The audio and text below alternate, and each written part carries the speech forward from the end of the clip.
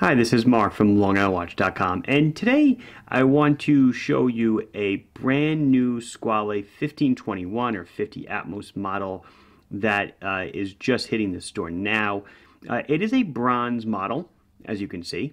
I did have another bronze model about a year ago with more of a root beerish dial, but of course now I've got one with a blue dial, which is awesome, a contrasting bezel, really slick looking. I mean, gorgeous. So let's get into it. So like a 1521 or a 50 Atmos watch, it retains similar case dimensions.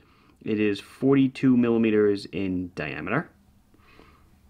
Actually, it's 42 basically is like to the bezel. The case itself is more like almost like a 41. Anyway, it is 13 millimeters thick. It is 49 on that lug tip to lug tip.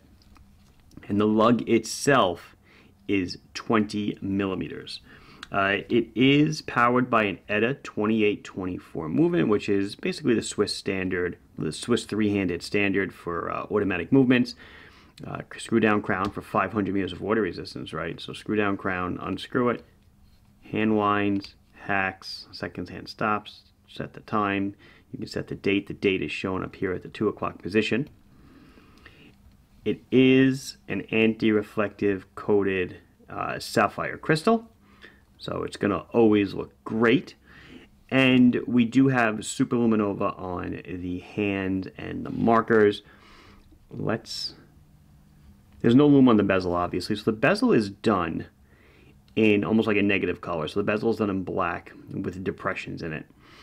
And I think it just works to set off that awesome blue dial. It does a really great job. Bronze chapter ring around the dial, and integrated into this beautiful blue leather strap, which we'll get on in a second. But there you can see the markers, the beautiful hands. Everything is done as usual, extremely well. The Van Buren family crest on the crown, like you've seen on the rest of the models. And then, like I said, you can see this awesome blue leather strap. It's an Italian, made in Italy leather strap with tied-off stitching. Nice thick keepers, and of course, a bronze signed buckle. The price on this one is $11.99.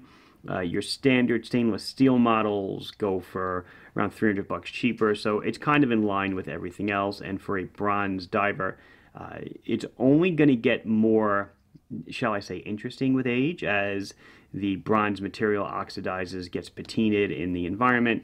They all pick up their own individuality over time, so it'll certainly look like yours. Let's shut out the lights and then we'll do a wristy. Superluminova does a fantastic job of keeping the watch alight. Hands are done well with the markers, 12 o'clock for a registration point, even a little dot where the date was. So very easy to read this one in low light. As you can see, I'm not exactly in low light, and it is it's very simple to read. It did occur to me on the close-up, I forgot to show you. So we have the Squale logo with the shark. Squale means shark in the dialect of Italian, where Squale originated in northern Italy. Of course, there's a Swiss-made watch. Underneath the S, above the S in Squale at the top, that's the Van Buren family logo, the same logo that's etched on the crown. No engraving on the case sides. I know some people like it, some people don't like it.